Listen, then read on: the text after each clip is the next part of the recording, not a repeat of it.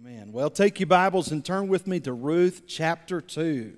Ruth chapter 2 is where our text is going to be this morning as we continue in our series that we began last week through the Old Testament book of Ruth. And we've just simply titled it, Ruth, a Redemption Story. It is a story about the redemption of really God's people. It really has in it, interwoven in it, you and I's story. Why? Because as a result of what God was doing through Ruth, now putting her in the lineage of David, ultimately to be the lineage of Christ, brings about our redemption. And so her redemption is really a picture of what ultimately would become the redemption of all mankind. And so today we look at chapter 2 in this, what some have called one of the greatest love stories in all of the Bible. I certainly see that, and we're going to look here at just really some practical things that Ruth was doing that positioned her, and this is kind of really what I want to have for you as the take home today, what positioned her to experience the best that God had for her. Let me ask you this question before we get to our text this morning. Have you ever felt like you were just kind of seemingly always in the wrong place at the wrong time? Anybody in here? It's just like, man, if I had been there yesterday, or had I done this at that point, I would have been really in the right spot.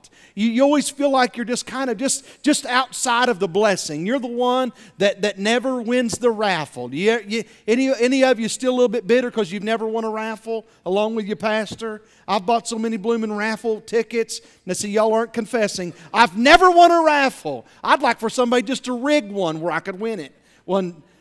I said that, didn't I? But you just feel like sometimes you're just always just not quite there. Well, here's what I want you to focus in on this morning, that there was some things that Ruth did in this story, and also some things that I think you and I can do that will really position us to experience really the best that God has for us.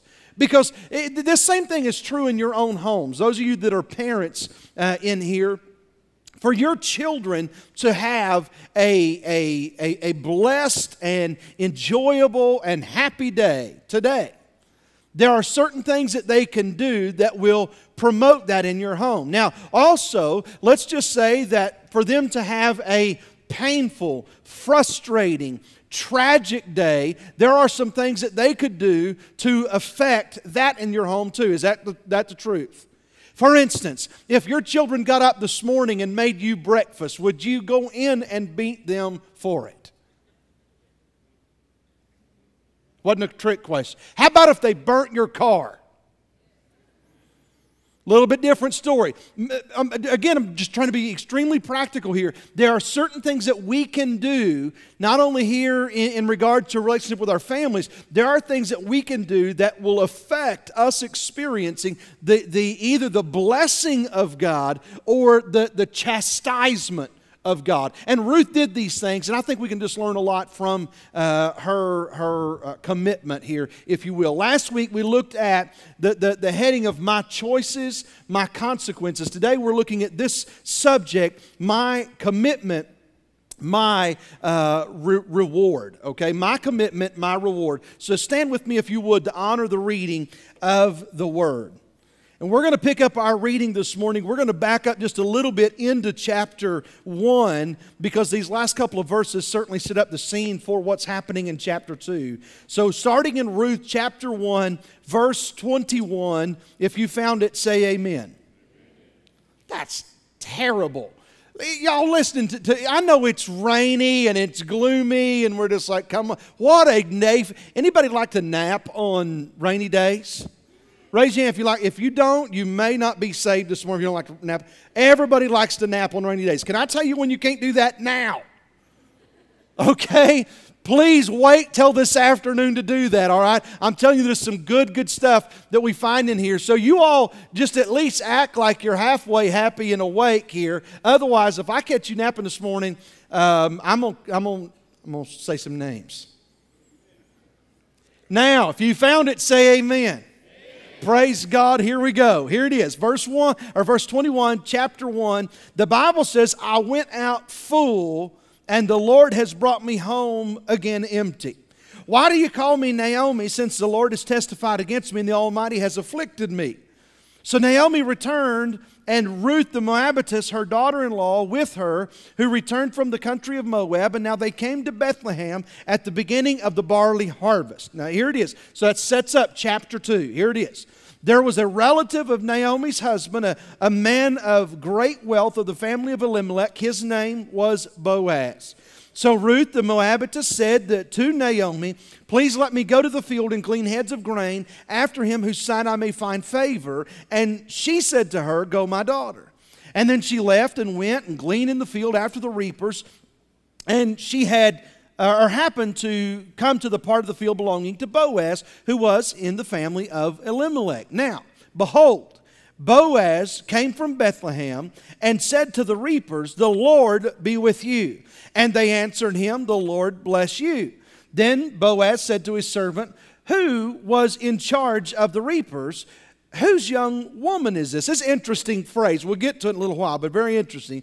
So the servant who was in charge of the reapers answered and said, it is the young Moabite woman who came back with Naomi from the country of Moab.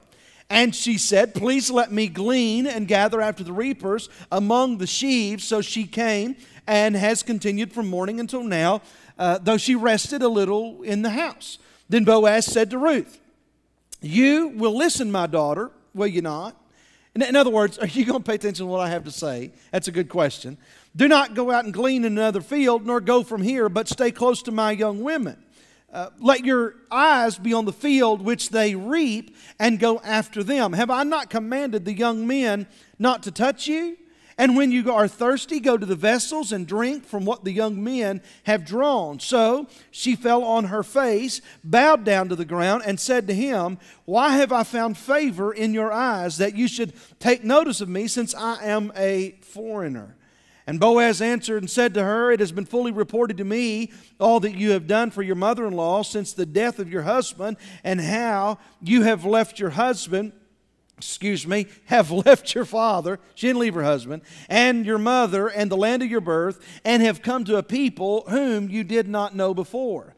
And the Lord repay you, or repay your work, and a full reward be given you by the Lord God of Israel, under whose wings you have come for refuge. And then she said, let me find favor in your sight, my Lord, for you have comforted me, and have spoken kindly to your maidservant, though I am not like one of your maidservants. Now Boaz said to her at mealtime, come here and eat of the bread, and dip your piece of bread in the vinegar. I would have liked it better if it had been gravy. Hallelujah. Amen. So she sat beside the reapers, and he passed parched grain to her, and she ate and was satisfied, and kept some back. And when she arose to glean, Boaz commanded his young men, saying, let her glean even among the sheaves, and do not reproach her. Also let grain from the bundles fall purposefully for her. Leave it that she may glean, and do not rebuke her. So she gleaned in the field until evening, and beat out what she had gleaned, and it was about an ephah of barley. We'll get to that later too. That's very interesting. And then she took it up and went into the city. And her mother-in-law saw what she had gleaned, so she brought out and gave to her what she had kept back after she had been satisfied. And when her mother-in-law said to her, what or where have you gleaned today? And where did you work? Blessed be the one who took notice of you. So she told her mother-in-law with whom she had worked, and said, the man's name to whom I work today is Boaz. Then Naomi said to her daughter-in-law, blessed be he, let me get back to it. Blessed be he of the Lord, who has not forsaken his kindness to the living and the dead. And Naomi said to her, this man is a relative of ours, one of our close relatives. Ruth the Moabitess said, he also said to me, you shall stay close by my young men until they have finished all my harvest. And Naomi said to Ruth, her daughter-in-law, it is good, my daughter, that you go out with this young woman, and that people do not meet you in any other field. So she stayed close by the young women of Boaz to glean until the end of the barley harvest and wheat harvest, and she dwelt with her mother-in-law. Father, in Jesus' name, we pray that you would bless our reading of Scripture this morning. We pray, Father, that you would bless me, Father, as I preach and communicate what you have stirred my heart about this week. Of how, Lord, that it is that we can position ourselves to experience and enjoy the fullness of the blessing of God in our life.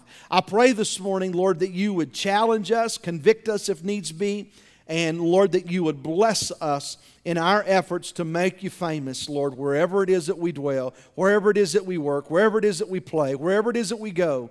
God, that all would come to know that Jesus is Lord of our lives and wants to be of theirs as well. We bless you in Jesus' name. And all God's people said, amen and amen. You may be seated.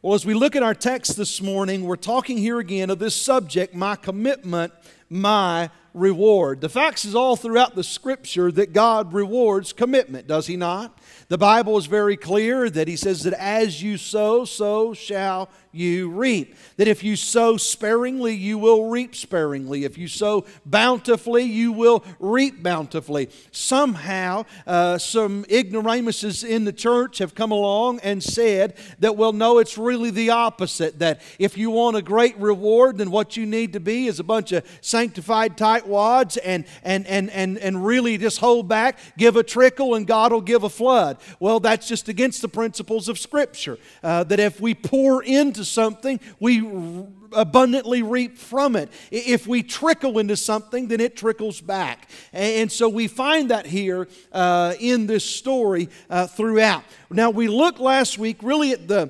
we're seeing the various hours in the life of this young lady by the name of Ruth. So we seen her last week. She was in an hour of decision. Her life had been flipped upside down. Probably everybody in here at some point can relate. Life has been flipped upside down. Maybe it was through a diagnosis of the doctor. Maybe it was through a horrific incident or accident in your life, or a divorce, or a variety of things. But life got flipped upside down, and it's in those moments we make decisions about how it is that we're going to respond. I would personally say that it's better that we make those decisions before the incidents happen, so that we're not making those decisions based upon emotions rather than facts, rather than truth. In other words, that it's good for us to declare. If you know the words you're saying, well, I don't have any tragedies going on in my life. Great, I want to talk to you. It is important now that you just declare, this is who I'm going to be.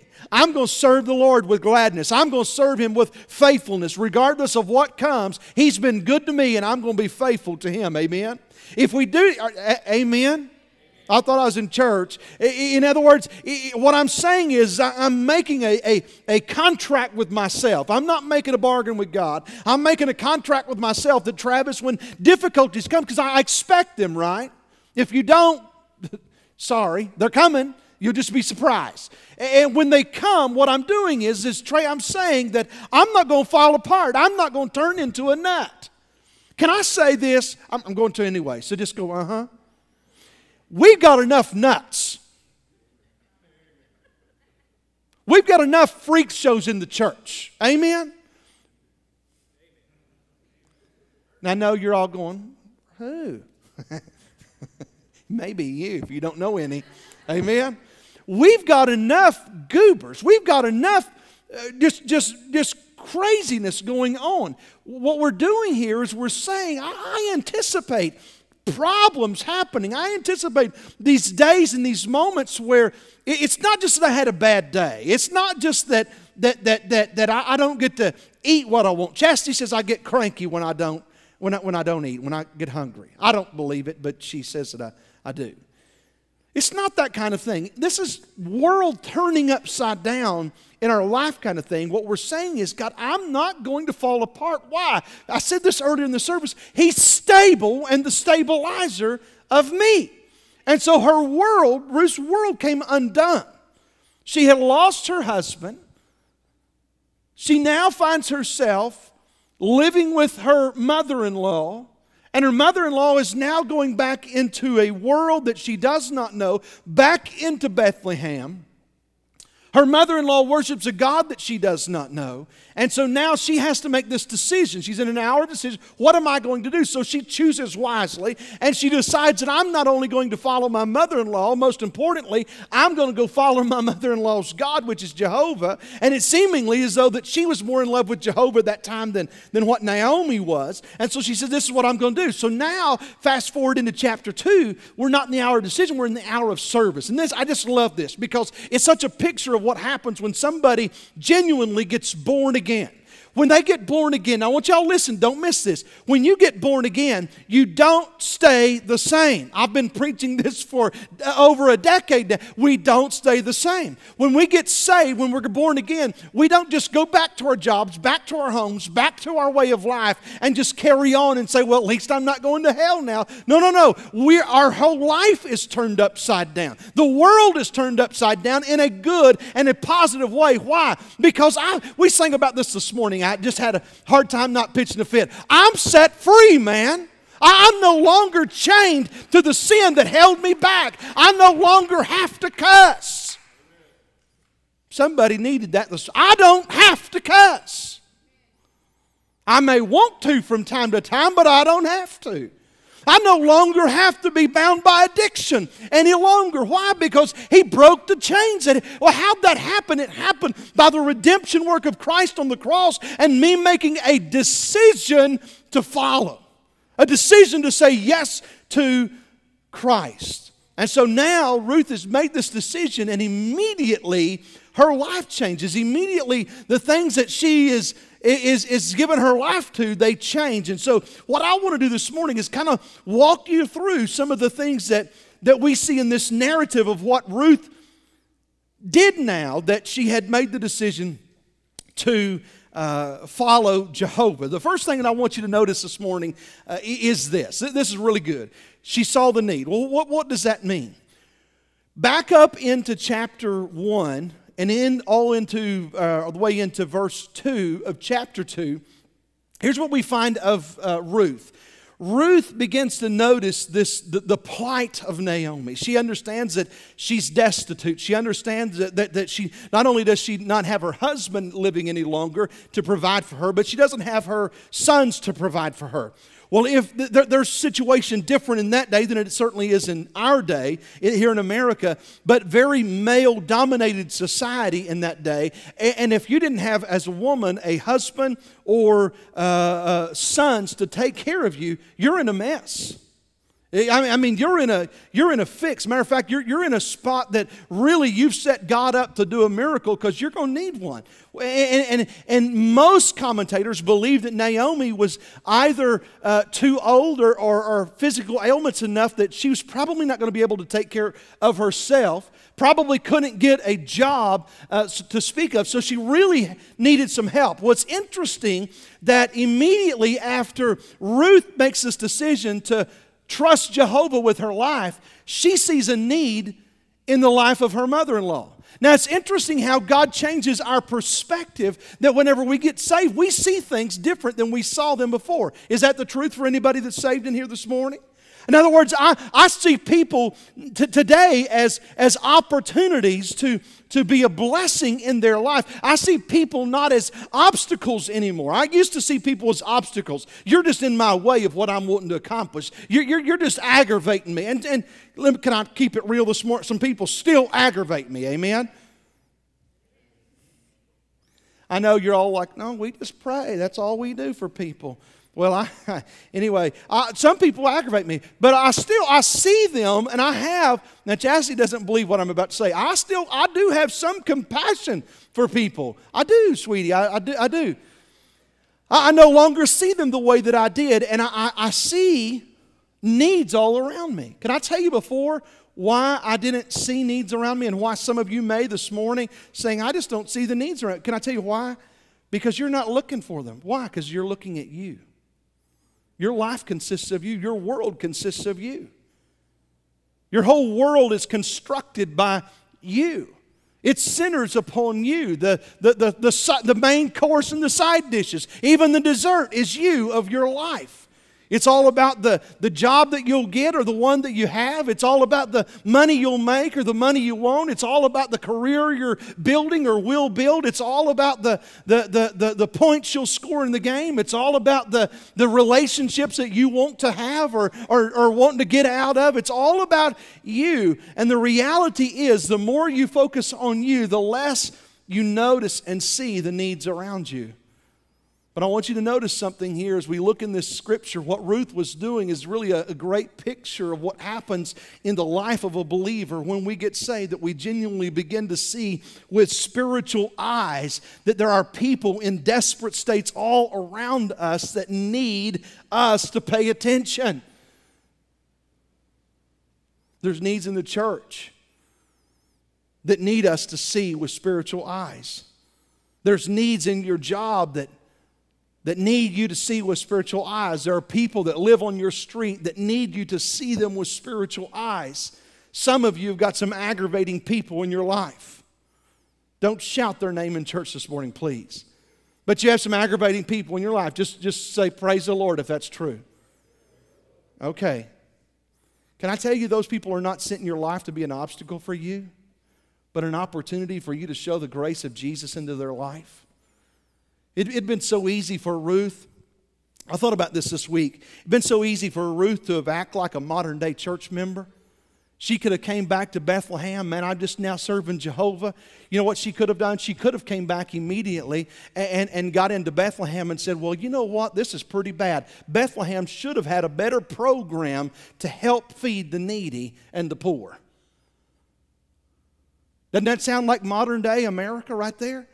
I mean, there's a lot of folks that are barking about that, complaining and whining and griping about the fact that we should have had better programs. We should have had a better outreach system. We even had somebody, I remember last year when we were down feeding at our annual Feed Tahlequah event, I literally had on that day a lady approach me angry and mad because our church didn't care about the hungry in Tahlequah.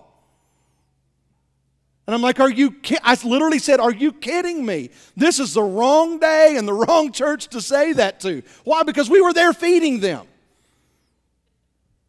So there's so many today that's what they're doing. But listen, what Ruth didn't do was come back and complain about the issue. Ruth came back and she saw the need. Well, what did she do? Can I tell you, as a follower of Christ, here's the next logical step. If you see the need, here it is.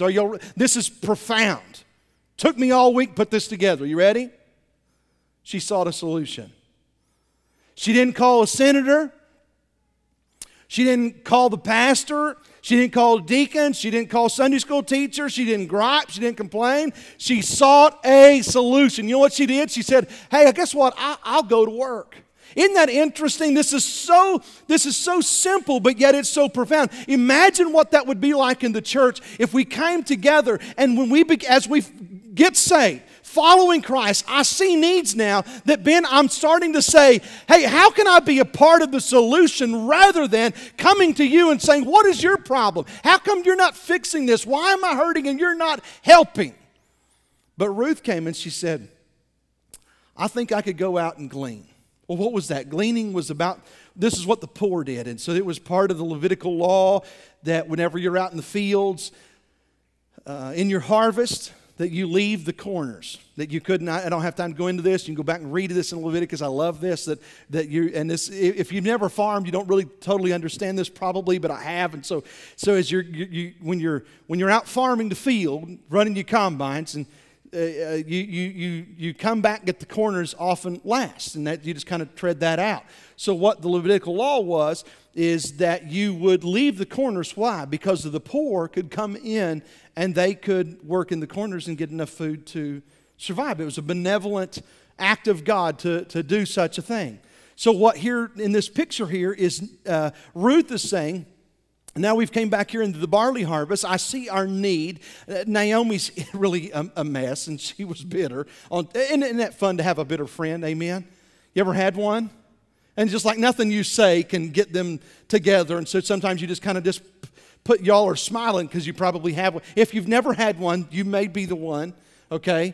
And your friends are just going, bless her heart. his heart, whoever. Okay, so they're in the barley harvest, and now this guy by the name of Boaz comes on the scene. He is and we'll know this phrase later. He is called the kinsman redeemer. Okay, meaning he was part of their relation, but also there was a Levitical law that if in their plight, in Naomi's plight, okay, she's lost husband, she's lost her boys. Now in Ruth's plight, she's lost her husband. She has nobody to take care of them.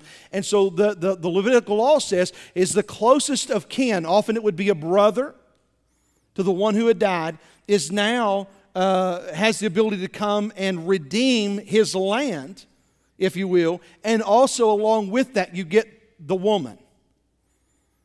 Anybody glad we've progressed? I thought about that this week. I'm like, this is so not our culture today, because our culture today, there's some good about it, obviously, because they're taking care of widows here, and obviously we're all about that. But yet you just went and said, yeah, I'll take you. Some of you guys are still doing that. There's a better way, okay? But he would go and do that. Well, there was one, you find this out later, that was closer, and this story comes about that this guy by the name of Boaz now is the guy that is going to redeem them. So he gets all of the land, and yet he has Ruth to come to be his own. And you find out his romantic tendencies here in a little bit, and it's really a really neat story. But in the midst of all of this, what you find here is Ruth, as she sees this need and she's now seeking out the solution, Ruth is saying, I'm going to go out and I'm going to make this happen for us. I'm going to serve. I'm not going to gripe. I'm not going to complain. I'm going to be the one to go out and take care of our family. Here it is. It's a decision, a commitment she had to take care of the family that positioned her in a spot to where she would get now the glance of this guy by the name of Boaz. Here's how the story shifts. Up until now, the story is about Ruth. The story is about Naomi. It's all about Ruth and Naomi. It's about Ruth and Naomi. Now the story shifts, and whenever you see the picture of Ruth, now it's all about this guy by the name of Boaz. Boaz this, Boaz that. Boaz this, Boaz that. Well, you say, well, okay, hang on. What does all this practically mean to us? Isn't that the way it should be whenever we come to faith in Christ? You see, before I came to faith in Christ, my life was what I described a while ago. It was me, me, me. I had ambitions. I had dreams. I had goals. I had all of these different things that I wanted to do. But can I tell you, and my wife will attest to this, when I got saved and gave my life to Jesus, man, I'm telling you, the narrative, the focus, the center of my life changed. It was now Jesus. It was now. I started using phrase. Saved people will talk about things like this: God's will, God's call, God's commission, God's desire. And I started using phrases like that. Why? Because the moment I got saved, I didn't want to live for me any longer. I didn't want to live without purpose any longer. I wanted to live with a purpose that was serving Him and Him alone. And so now you see Ruth coming, and this picture here of Boaz is a Christ-type picture for us. All through the Old Testament, you have these typecasts, and Boaz is a typecast to us of Christ. And so in the midst of this, I love this, here she is out there gleaning in the field. Okay, she's just out there working, and to what we know, there was a whole host of other men and women gleaning in the field.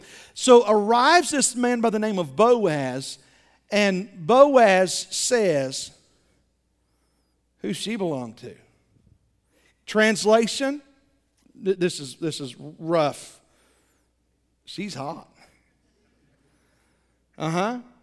She caught his eye. Now some have said, well, it really wasn't about beauty. Now listen.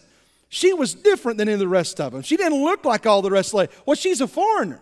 Okay, so she doesn't look like all the other gals in Bethlehem. She stood out, and Boaz, he glances out in this field, and he says, not just who is she, but whose is she?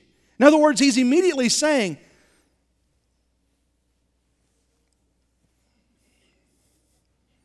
hubba, hubba. Yeah, Ruthie. He's smitten with her. He's overcome about her. Why? Because he spots her in the crowd. Now listen, there's some fun in this. Now, and the fun really happens. Don't miss next week. I'm telling you, there's some stuff next week anyway, just don't miss it.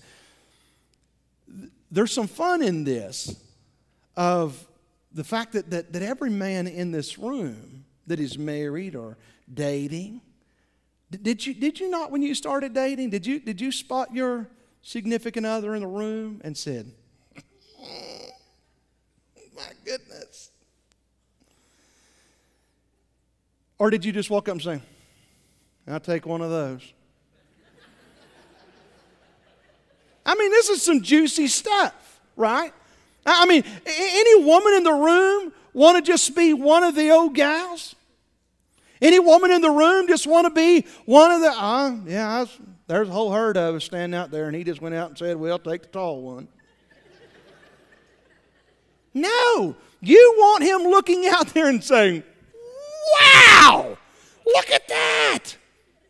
I want that. You say, okay, well, what's the practical? That's fine, but what's the practical? Can I tell you what? I just really believe that the typecast practical take-home of this is what God does to us. He sees us in the midst of, there's 7 billion people here on earth, and He looks down from heaven and looks and says, wow, look at that. There's Scott, I'll take him. Look at David and Yvonne, I'll take both of them.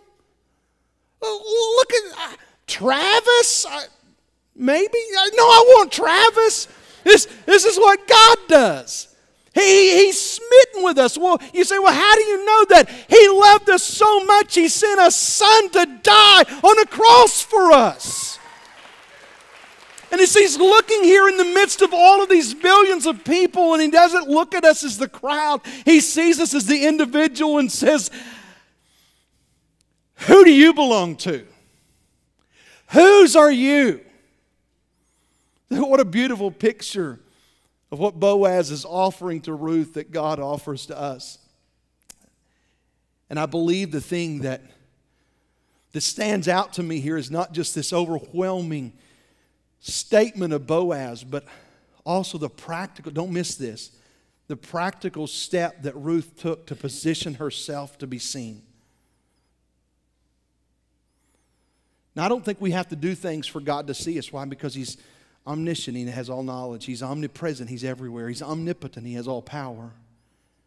But I think there are practical things that we do, such as this, that position us to experience the best. Can I tell you who I think is the most miserable people in the world?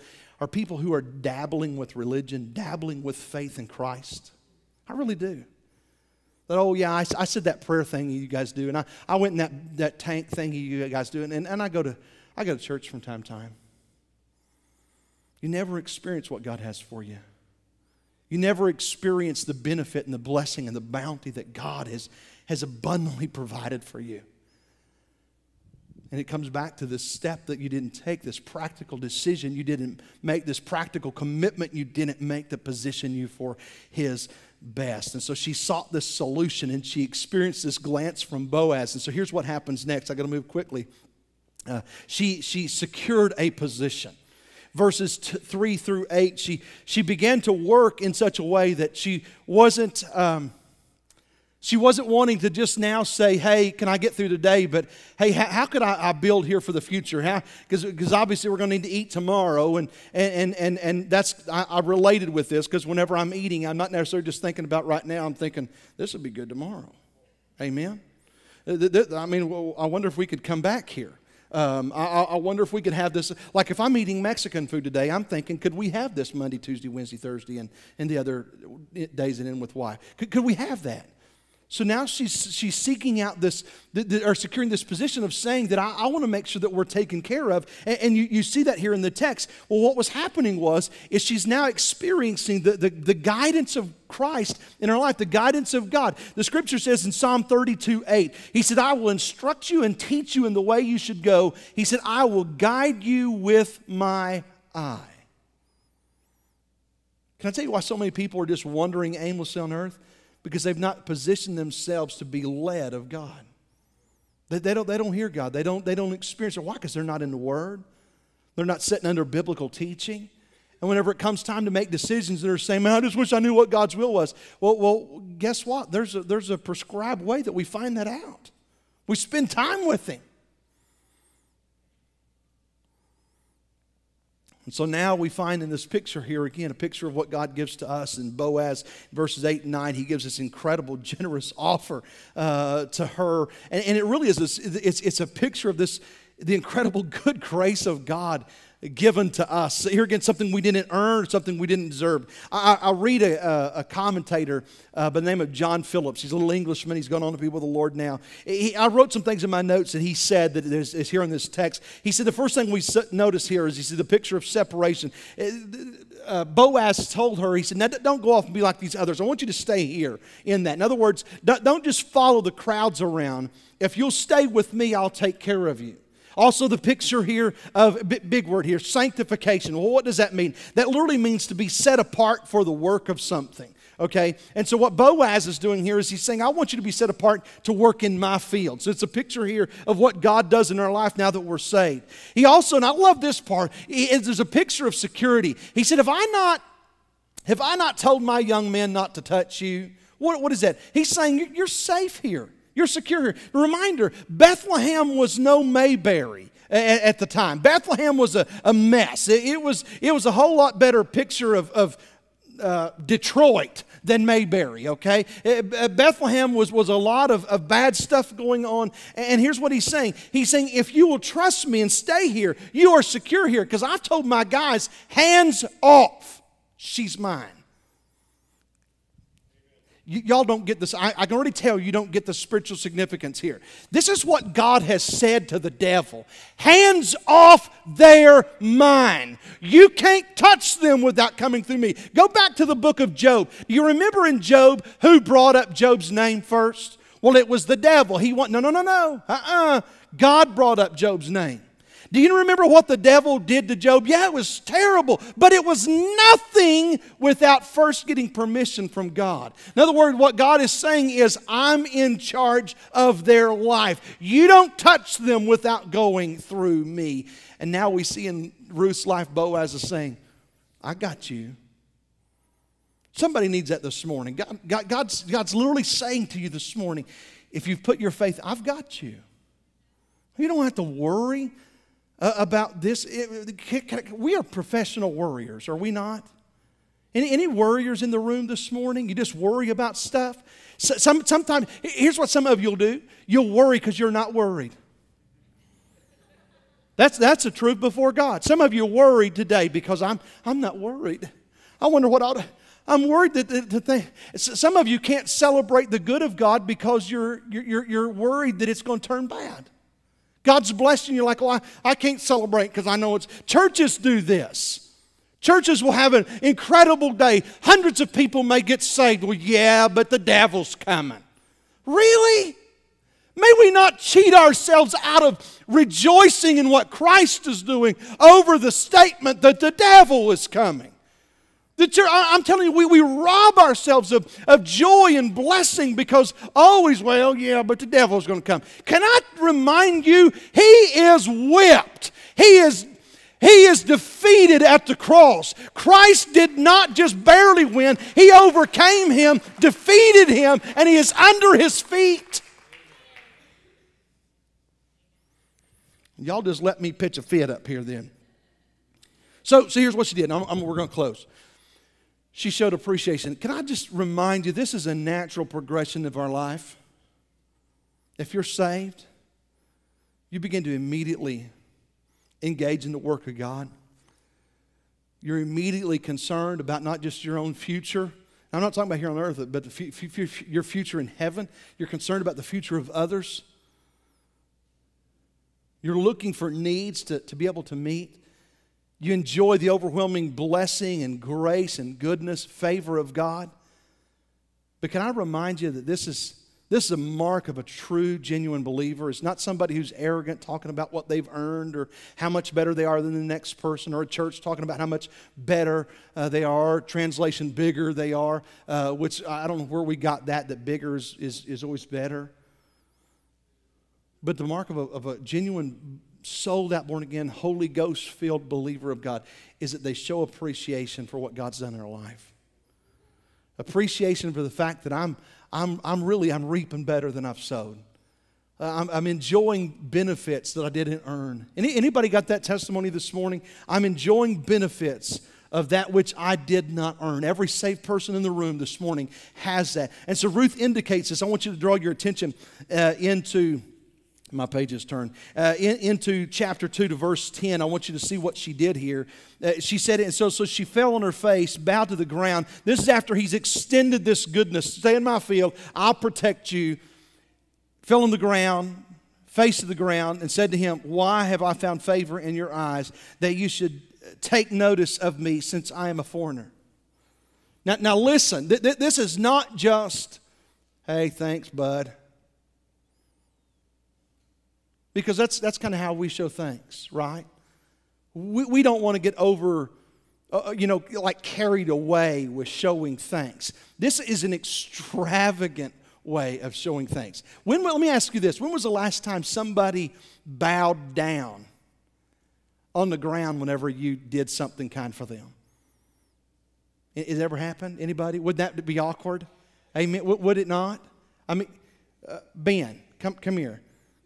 Go ahead. Come on. Yeah, we're all waiting on you, Ben. The whole world live streaming. Come on. Come on, give that little girl away. Y'all encourage Ben. Come on up here. Come stand right here, would you? Now, Ben is my buddy, and it's my birthday coming up this week. It's birthday week. Okay, it is. And so you're probably going to want to do something extravagant for me. And I'm a duck hunter now. I need a duck boat. And so you could do that and something like that. But anyway, imagine this with me, okay? Could you if you would? Ben goes out and he blows me away. We're going to do something extravagant. He's going to get me a duck boat. That's what he's going to do. I just know he will. If he's saved, that's what he's... Amen. So imagine my response, because I want to show you the extravagance of this. Imagine, Gary, my response to Ben. He gives me this duck boat. It wasn't the typical, hey, buddy, thanks, man. This is going to be fun. You ought to go duck hunt with me. But no. Here's what I did. I got down and I'm before. Is this awkward yet? Is it awkward to you? Yeah.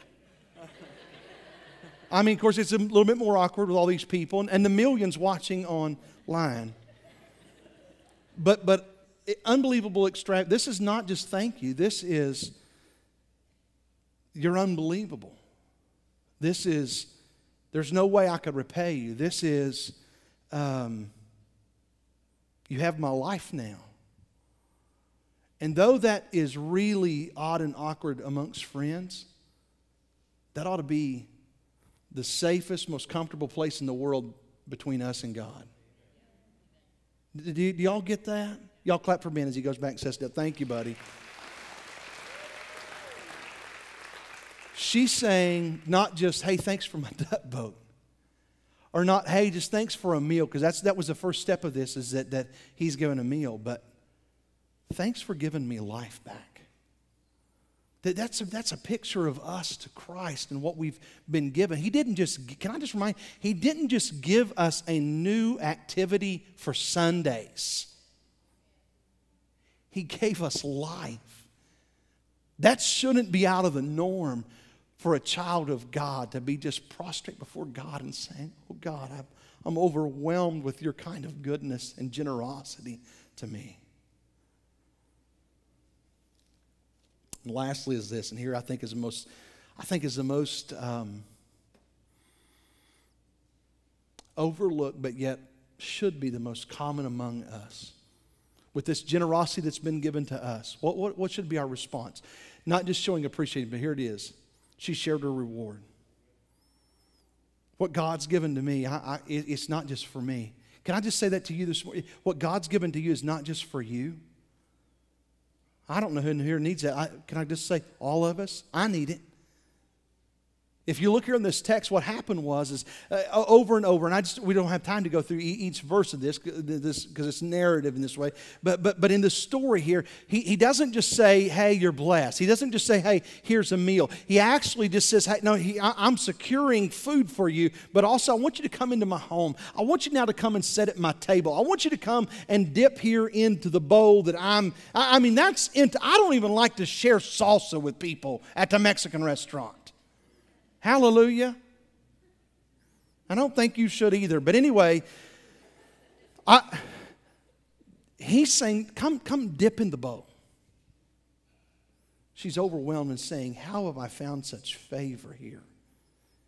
And her natural tendency is that she took this back.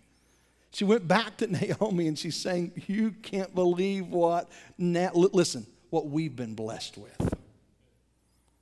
She immediately began to see that which she had been given is now ours and not mine. Well, this had helped the church today, would it not? That we see it in this way, that what is mine is mine. Why? Because I earned it. No, you didn't. I did. I worked hard. No. So listen to what I'm saying. You didn't do anything God didn't allow you to do. Now this is the part where you're going to say, "I couldn't breathe if He didn't give me breath." Yeah.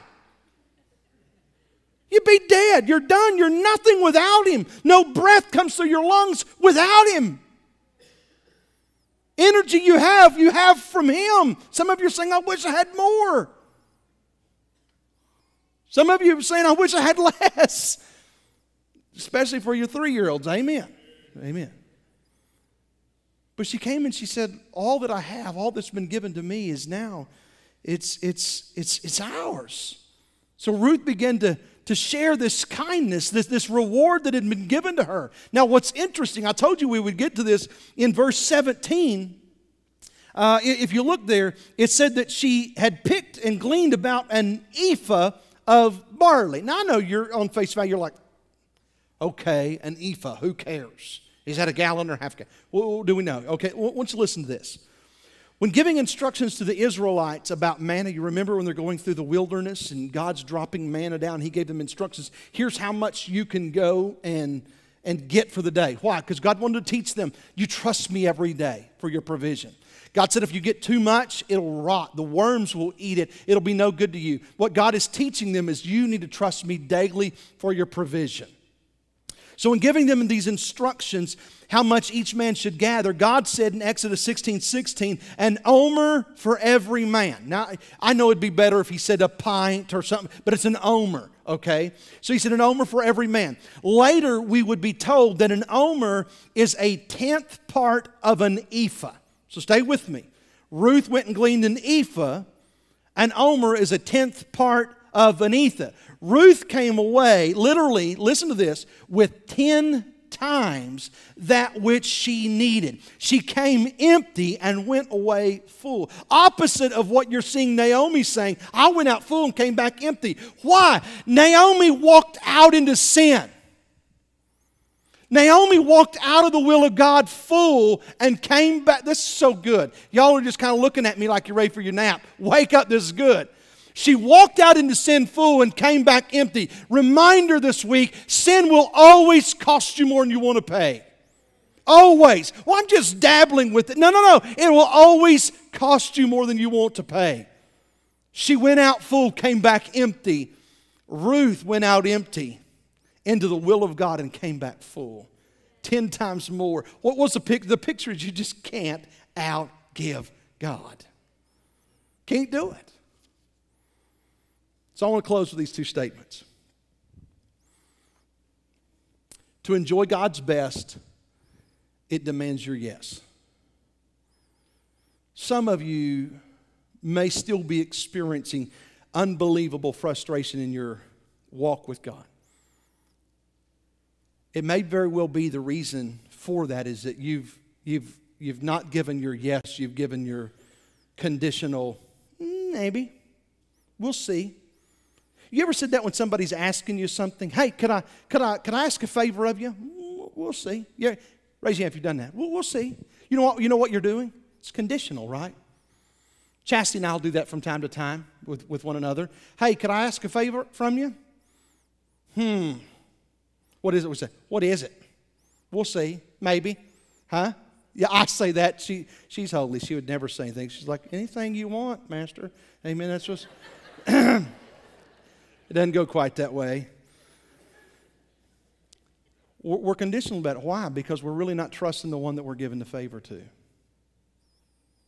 We're really not trusting that they would ask only that which is best for us. Can I remind her? We're talking about Christ. We're talking about the Savior of the world, the perfect one, the Holy One. To enjoy God's best, it demands our yes. Well, what does that fully mean? Here's the last statement, and we're going to close. Our yes to the will and the mission of God is the key that unlocks the door to enjoying God's best for us. God's never going to lead you to do something outside of His will and His mission for your life. His will and mission for the church. So literally what we're saying here is our yes to the will of God, whatever that takes me to do, wherever that takes me to do it. Our yes to the mission of God, meaning that every day as I live, it's not about me today. It's not about serving my interests. It is about meeting the needs of others. It is about serving the will of God. That's what the mission of God is about. That is what unlocks the door to the best that God has for me.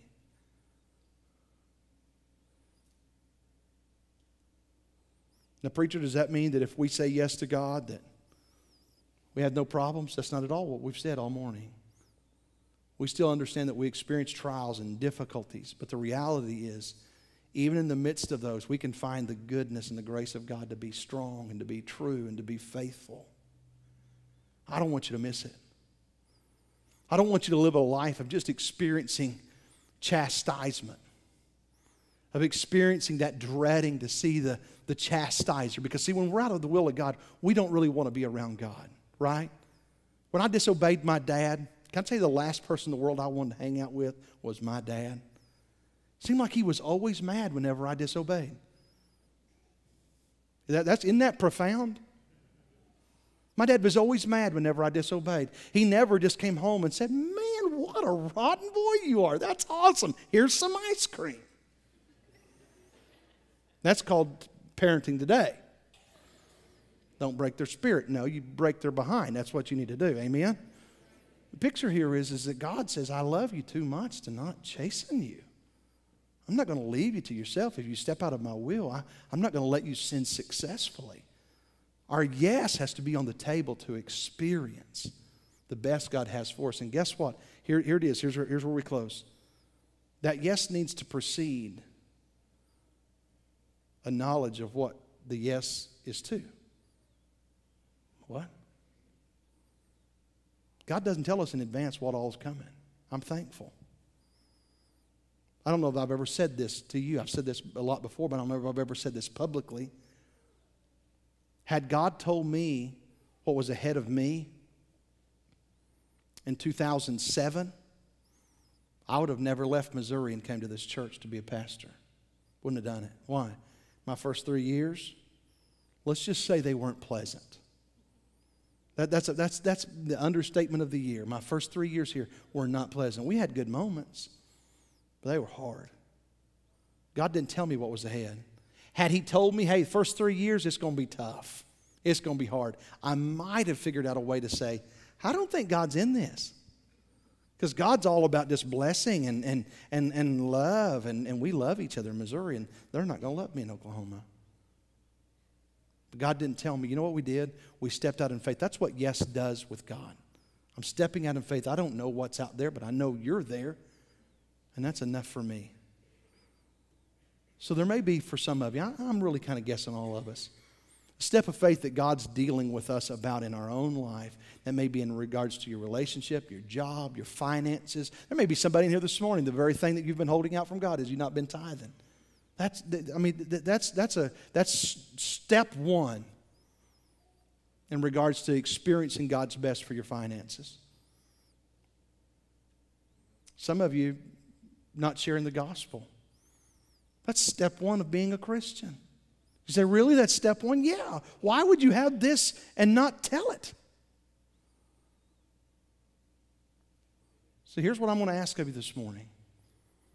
Would you be willing to put your yes on the table?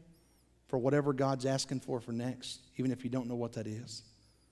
Would you be willing today to say, I want God's best so much for me that my faith is just saying yes today? I don't know what yes to what. Some of you may know exactly what yes is about. Maybe about surrendering a call that God's placed on your life to ministry or to missions. Might be about surrendering to the call of God to go and be an evangelist this year in your school or in your job. It might be about forgiving somebody you've been holding a grudge about. But here's what I know. God knows your language. He knows how to speak to you. The answer is today, or the question is today, are you willing to say yes?